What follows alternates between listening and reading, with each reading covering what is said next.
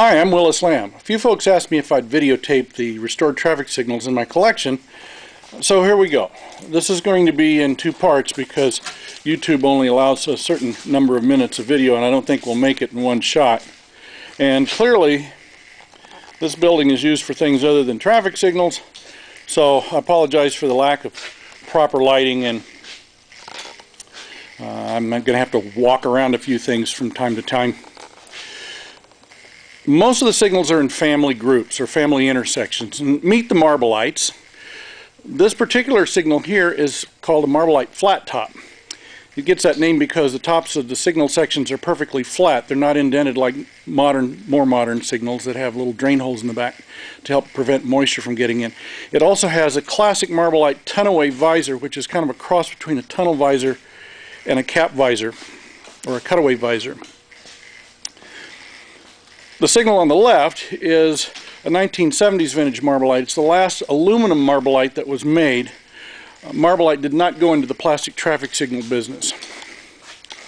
Up above is a fixed four-way Marblite that came out of Seattle. It's got the typical Seattle Presto Bright sign box. This is a Marblite doghouse. You'll notice that it has a green arrow that provides for a temporary protected left turn. When the left turn interval is over, you have a green ball, so traffic can still go and make left turns. It's just not protected. Our next intersection involves the GEs. This is a GE four-way out of Pittsburgh. It actually has a clear downlight, although I've yet to build a little sign to hang underneath the light. Next to it is a GE long groove, or a groove back. That was their single-phase signal before the streamline signal. The four-way actually has spiderweb lenses, which are difficult to see in the video. The groove back has more traditional brick lenses.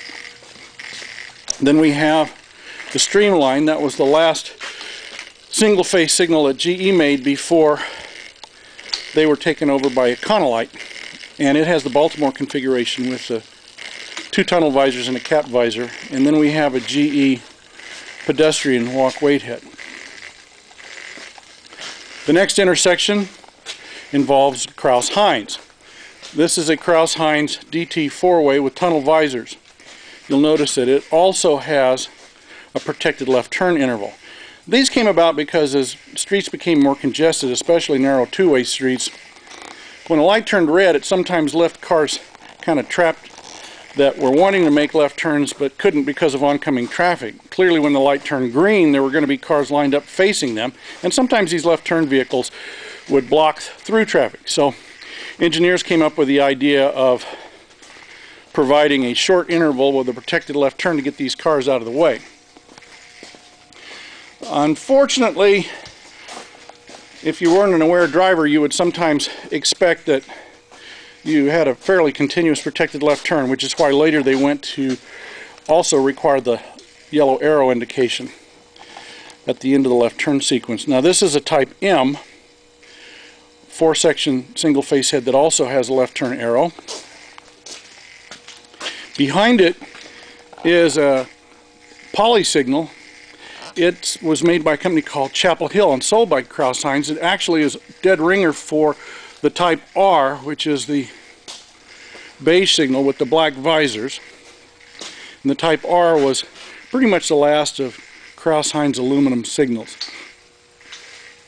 Our next intersection involves Eagles.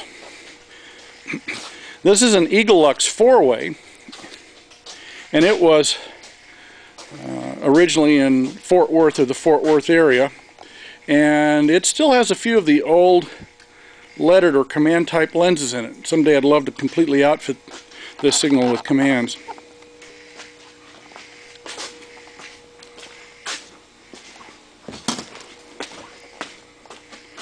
This is an Eagle-Lux single-face head. You can probably notice that the red lens has a horizontal bar on it. The amber lens has a diagonal bar, and the green lens would have a vertical bar. This was an Adler design for people who were colorblind. Back in those days, there was not a standard where red was always on the top. And so this helped people that couldn't read but were colorblind still figure out the signals.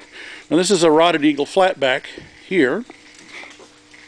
And our latest Eagles, the yellow signal with displaying red right now is a standard Eagle flatback with a 12-inch lens, and the green signal that just turned red and is flashing is an automatic signal. Automatic signal was taken over by Eagle, so I hung them together.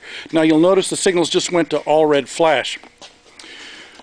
We have a train coming down the street. Back in the early days, there were a lot of streets that shared right-of-way with trains and automobiles, and the early traffic signals weren't smart enough to figure out what the trains and autos were doing, but they also couldn't hold traffic in front of a train, even though the train was only moving about 15 miles an hour. So they did usually one of three things. Either they went completely out, or they went to yellow in all four directions and held, or they went to an all red flash. And sometimes it'd be an indication that said RXR, either neon or incandescent like this one, and sometimes you were just on your own to figure out the train was coming in to get out of the way.